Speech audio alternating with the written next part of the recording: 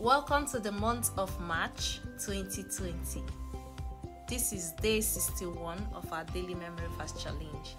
I'll share from Ephesians chapter 5 verse 26, which says, "To make her holy, cleansing her with the washing of water through the word." So God expects husband, in addition to loving your wife, just as Christ loves the church and gave himself up for the church, to make your wives holy. Yes, it is your job as the head of the household, head of the marriage. It is your job to make your wife holy. Okay, so however you choose to interpret this particular verse, what I'm getting from it is, if your wife is to be compared as a married woman to the way she was when she was single, as a married woman she should be a lot better as a result of you, especially spiritually. Okay, you are the head of the household as the husband, so you have to take spiritual lead in your household. It's not only when it comes to serving you food or doing chores in the house, or I don't know, whatever the areas that you regard yourself as the head.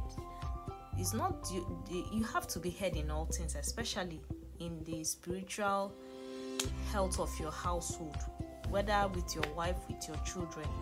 It's not when it's Sunday is your wife waking you up, or when it's time to pray is your wife waking you up. Honey, wake up, let us pray. You leave me this woman, somebody will not rest for you every time. Let us pray, let us pray.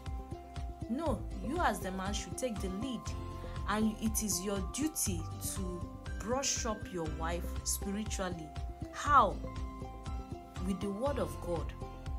For some men, they are very good at abusing their wives. See her, foolish woman, what do you know? You don't have brain. This is your brain, whether not tissue paper they inside. Stupid woman, can't you see your mates? You are very foolish, you are crazy, you are mad. No. No. You are mixing it up. That's not how it is done. You have to use the word of God, and that your wife, you have to use the word of God to remold her. The Bible talks about cleansing her with water through the word of God, meaning that the wife that you have, she's not perfect. Okay, she has her faults. It is your duty as her husband, as her head, to modify her. So the word you speak, make sure is the word of God. Whatever you want to see in your wife, speak it. There's power in our words. Remember, the animals or the creatures we see today, it is Adam that named them. So name your wife.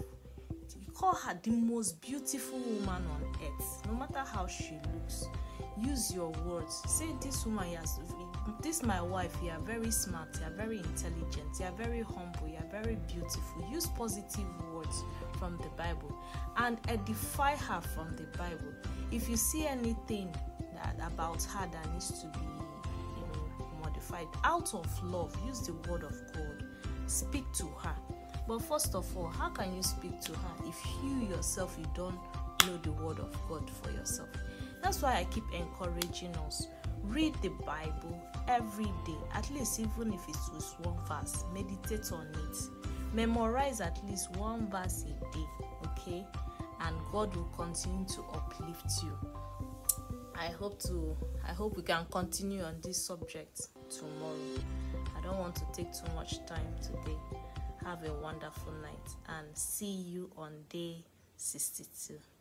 Good night. Bye.